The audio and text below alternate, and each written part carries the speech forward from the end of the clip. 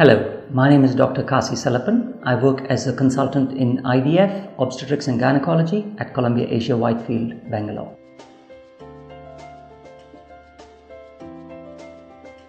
There are plenty of causes.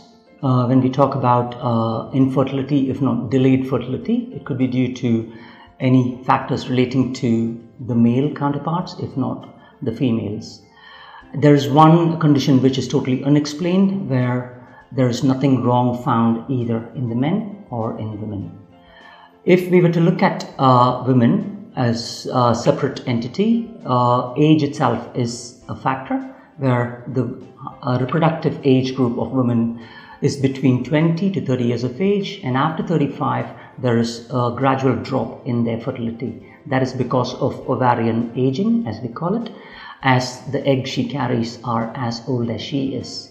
Apart from that, you also have problems like endometriosis, which we tend to see in women, and there are various other factors as well, which include any abnormalities in the shape of the uterus or presence or absence of ovaries, etc. Apart from which, if I'm going to talk about male infertility, the sperms may be reduced or they may be absent, and there are various modalities of treatment which they could be managed with.